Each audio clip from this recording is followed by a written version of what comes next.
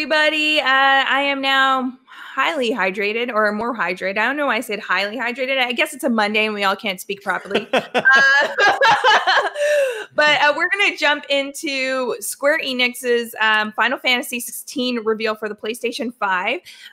Ophelia has all the details on this one, but if you guys are excited about it, let us know in chat and let us know what you're most excited about with Final Fantasy XVI if you're a fan of the franchise or if you're not. Ophelia, what do we have to look forward to with this title? Well, this one is kind of a special one because the producer of Final Fantasy XVI is Naoki Yoshida, who saved, literally, Final Fantasy XIV, the MMORPG, and is the savior of the license. In my heart, it's like family now. And he just released a teaser website showing a bit more about the world and character of the new coming Final Fantasy opus. And I'm so hyped about that because it seems a bit more mature like they did with the 15, but it wasn't finished yet. Like the whole boys crew doing car trip wasn't really. I love that. What are you talking about? Cooking in that game was amazing. The game was good, but the story was a bit lacking. Like if you don't see the movie before playing, you're completely lost. And well, there's some points where you don't really know what's going on. Yes. And this one seems a bit more focused on the original stories with the primordials, with the crystals, with the entire world. It's not like the prince goes saving the princess. It's a bit more, I don't know, in my opinion, it's a bit more deep than that. Like, how long have you seen a child splattered with blood on a video game? And that just shook me when I saw it. I was like, oh, is that Final Fantasy? Because I feel like they're taking shift and I'm really curious about it. But you didn't seem convinced, Camille. Well, for me, okay, it's the whole medieval thing, right? Like, I wasn't a fan of Final Fantasy 14. I'm a fan of 7. I actually enjoyed 15 just because it was a stupid boys club that I couldn't take fully seriously. But you're right, the story was out there. But I feel like for a lot of Final Fantasy games, it's not near the spectrum of like Kingdom Hearts, but the stories are really convoluted. And I always find myself doing more research on like what the hell is happening just because the story is everywhere. A lot of JRPGs are like that. So for 16, it's just for me, the whole like medieval type thing. I just don't. It's not what I would expect of a Final Fantasy game. And I think that's why it's harder for me to jump in and really try to commit to at least trying the game. Like right now, I don't even want to try it. I just maybe want to see what everyone else thinks and then I'll hop in. Well, the medieval side isn't the main side, in my opinion. It's like if you said that the 15 was just a car ride. Like, yes, okay. No, like, yes, but no. And it's kind of the same because you have Clive with the main character protecting his brother who has some powers.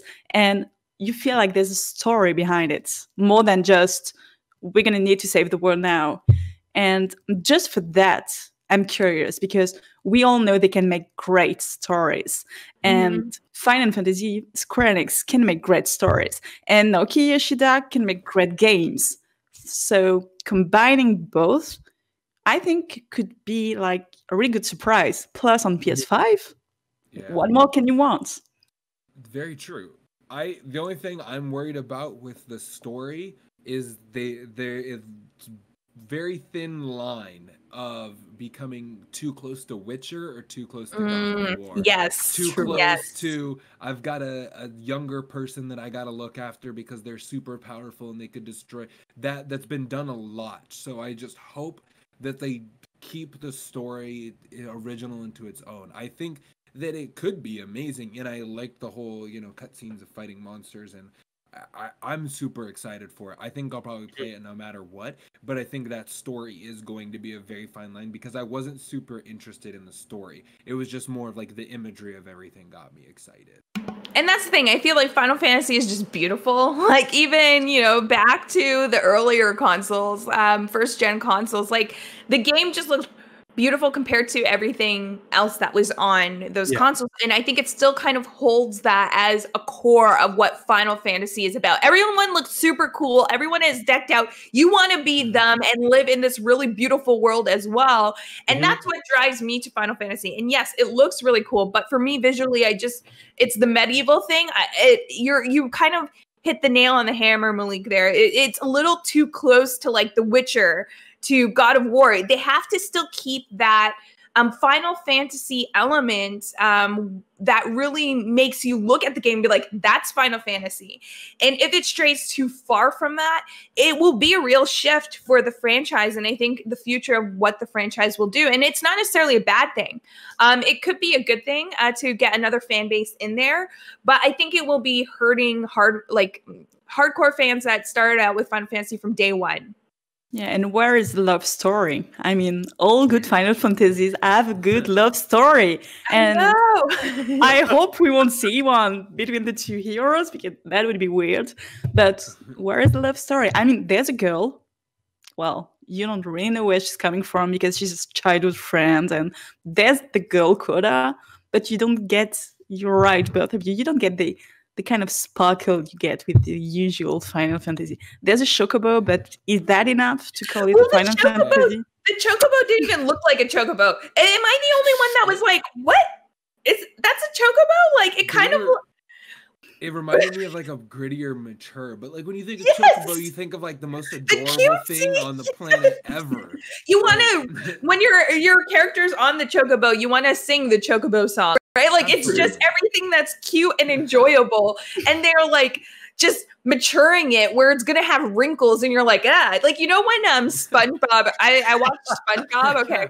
You know when SpongeBob zooms in, or even like Ren and Stimpy, they zoom in on a character and you see like all the pimples and stuff? That's what they did with the chocobo. I don't want that. Oh, no. I'm sorry. I don't want that. I want to zoom out and just see the cuteness that is the chocobo. I think it could be cool for Final Fantasy. I mean, but you can't even say that it'd be cool for Final Fantasy to get more mature because it's always been mature. Yes. So I don't know if it's like they want to take a grittier edge. Because it looks really good, but it did feel more Dark Souls, Demon Souls, Witcher than it did feel Final Fantasy. But either way, I'm still really excited for it. I think that it's just going to take us a while to kind of get all of the parts of what it's actually going to be. Yeah. Because it's kind of, from my understanding, that's what Final Fantasy 15 was, too, is it took us a while to kind of figure out what the game was going to actually be. Because I remember seeing that initial car ride, and I'm like, why are there cars? I'm confused, but you know, they surprise us, but they tend to hit home runs. Well, and that's the thing. I think when 15, they showed the car, and like they were all about this car. You could get a special edition. Was it BMW they had a contract with or something like that? And you could get the BMW or something in the car in the game. Mercedes. Yeah, or Mercedes. Yes, yes. It was OG. Well, it was one of them. It was an expensive car that I can't even pour money into because I'm too poor. But it was like you're like, where's the chocobo? Like what?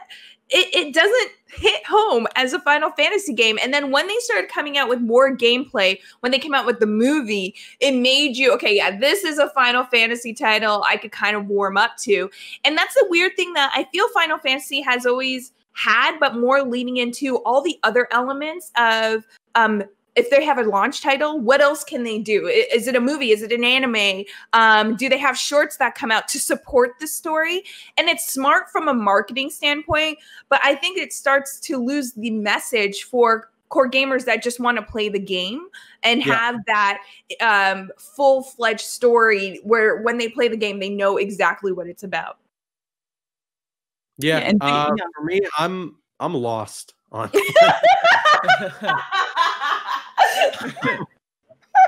there's 16 of them, and there was a remake of the 7th one last year, and there's one where there's a car, and there's one where in the medieval times.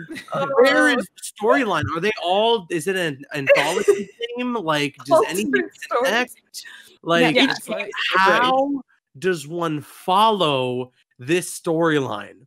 Jack, can you explain the story how big does the whiteboard need to be for you to map out the Final Fantasy Ooh, storyline. pretty Yeah, big. each game Okay. is separate, so you don't need actually to map anything because you Okay. can play any game without playing any one prior to that. It's But if you wanted to map some out games you need all, to watch a movie. yeah. If you want to understand one, you may need a pretty big whiteboard in terms of the movie, what the book talked about, what's on the back of the cup noodle package. Like, it's all over the place in terms of what's actually happening. But okay, at least to their defense, it's not as bad as Kingdom Hearts. Try to figure out that.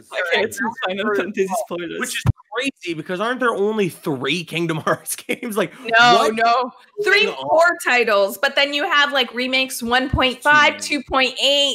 Like they're look it up. It's bad. It's How bad. many times can you make Disney characters fight each other? We're in decimals. Why? Yeah, Why they're do you need decimals. the characters fighting each other though? They're in decimals. on? And See, I I remember I was watching the trailer for Final Fantasy 16 when it was premiering during that PlayStation 5 showcase. yeah. And I remember, like, at first I thought I saw one of those chocobos, and I was like, wait, is this Final Fantasy? And then I saw the medieval thing, and like I was like, no, this is not Final Fantasy, right? And I saw Square Enix's logo, and I was like, oh, this is Final Fantasy. And then there was more medieval stuff, and I was like, no, this is what is this? What is going on? What is going on? I think like Dymore is in chat is like Caboose is like, what's trying to put it all together.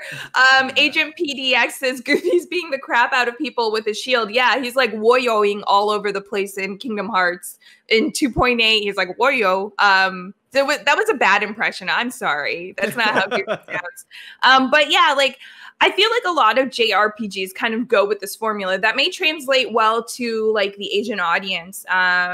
But like in Asia, but I feel like here we're just so used to just having everything presented to us, and it's not a good or bad thing.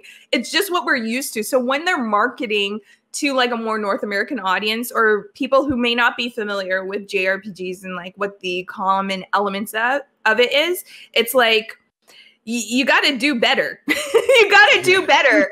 You can't do catch up. And that's what they did with Final Fantasy 15. They caught up on how they were marketing and like, okay, people aren't getting it. All right, let's change the marketing and really just focus on the gameplay to show it's a Final Fantasy like title. And I hope that's not the case with 16. I just hope it's different, but I feel like it's not going to be. Yeah, I feel like it's going to be different because for the medieval side of it, it's really like the 14. I mean, like Final Fantasy 14 is medieval-ish. Like you have old castles, and if you look at the video, the screenshots, the characters look really, really like the ones you can get in the 14.